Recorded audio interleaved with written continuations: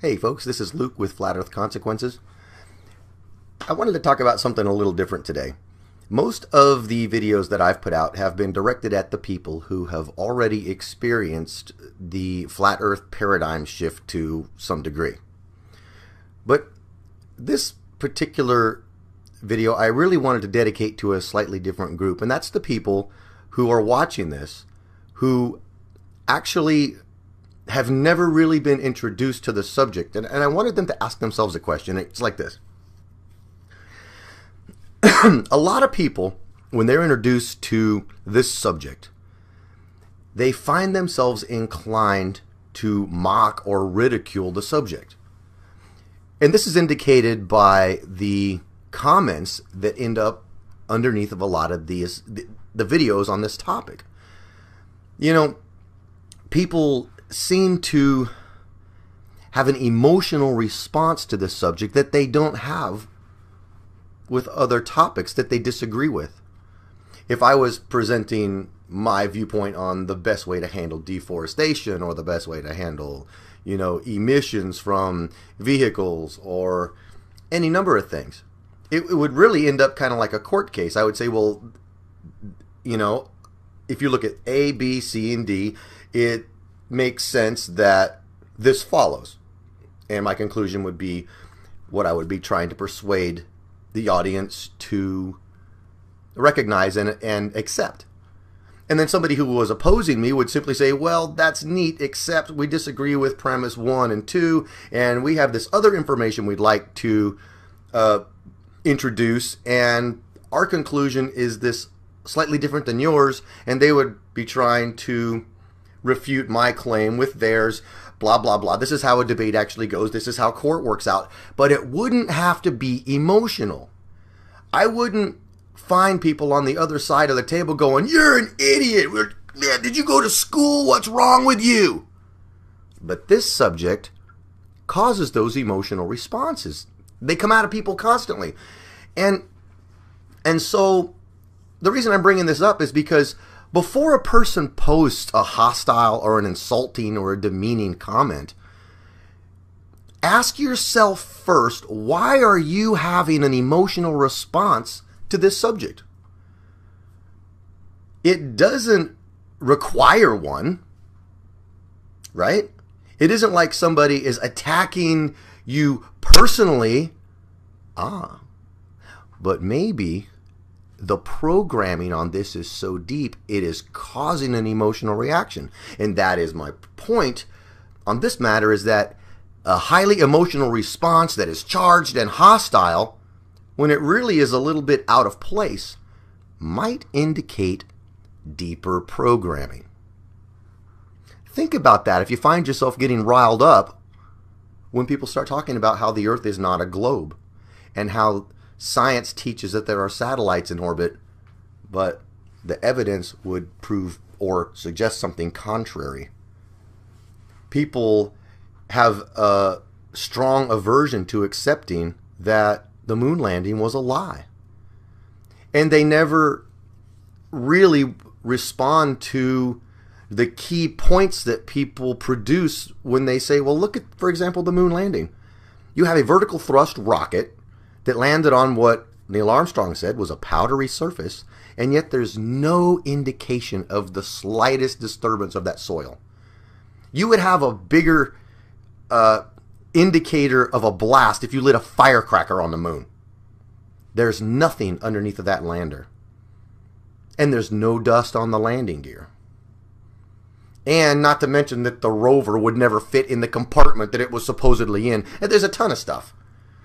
But it's just, people will cling to their beliefs and reject evidence that contradicts them emotionally. And that's what I'm talking about with this subject. People leave hostile comments in an all caps rage, freaking out about somebody just saying, hey, look what we did and look at what we discovered and you need to think about this too. Does this make sense? But people respond with hostility. So if you find yourself emotionally charged on this subject, I'm simply saying, ask yourself first why you care so much. What's the big deal? Why would you insult somebody's intelligence?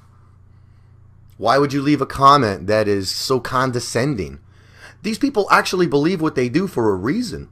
And if you are not programmed, then you should be able to look at the evidence objectively and weigh it and not dismiss evidence just because you don't like where it's going.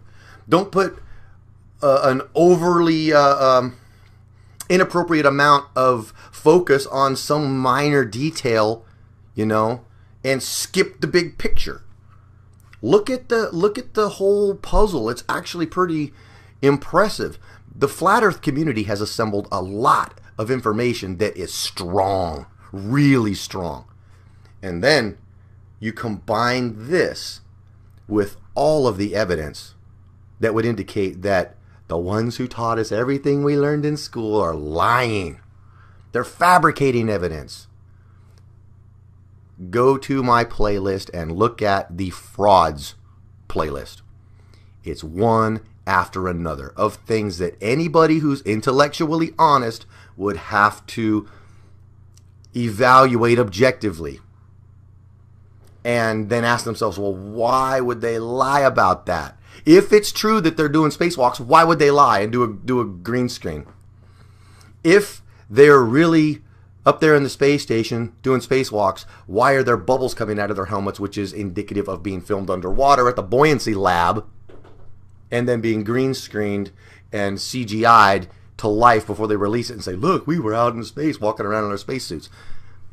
There's so much fraud. So between the evidence that doesn't add up and the fact that the authorities are frauds, is it really such a stretch to just consider the fact that maybe there's something to this without calling people names, without insulting people's intelligence? There are people who lose their mind when you tell them that there's something wrong with what happened on 9/11. You're unpatriotic if you think anything other than the official story, which was that bin Laden was in a cave in Afghanistan with a laptop and he outsmarted the entire, air defense system on North America. Give me a break, man. Two planes knocked down 3 buildings.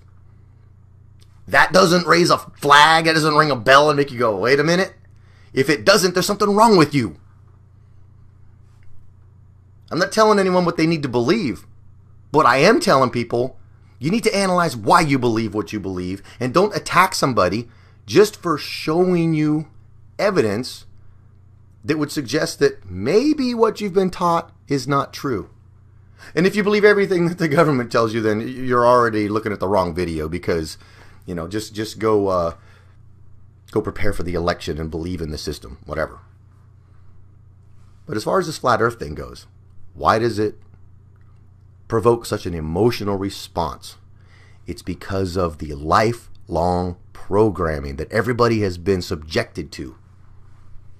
Think about that. When you see something and you want to go, these guys are kooks. Because they're really not. Now, not everybody's got all their marbles, right? Not everybody who puts out a video on this is really sharp and really conveys the information in a nice, coherent manner. But a lot of them do. And a lot of it's compelling. So anyway, I'm Luke, Flat Earth Consequences. Think it over before you leave hostile comments. Check out my frauds playlist. Check out my proofs playlist. You'll see there's a lot of information out there. So anyway, have a great night. Talk to you later.